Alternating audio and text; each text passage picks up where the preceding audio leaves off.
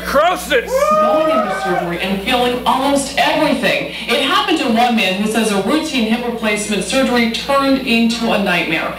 Tonight, Jessica shows us a tool used in almost all Oklahoma hospitals to keep this from happening to you. Jessica?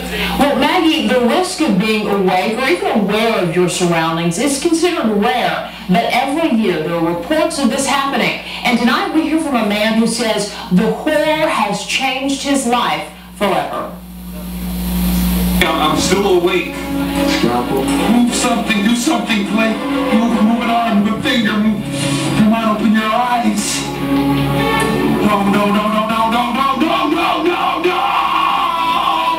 This is a scene from the movie Awake. The patient waking up during surgery, still physically paralyzed, unable to call for help, but completely aware of what's going on. For Todd Whitlock, it's no movie script. He says he lived it. He says in the middle of his hip replacement surgery, he just woke up. There are no words to describe the pain I felt. I said to myself in my head, my God, I'm awake. Then I suddenly realized that I could not open my eyes. I couldn't move any part of my body. And I was screaming, and nothing was coming out.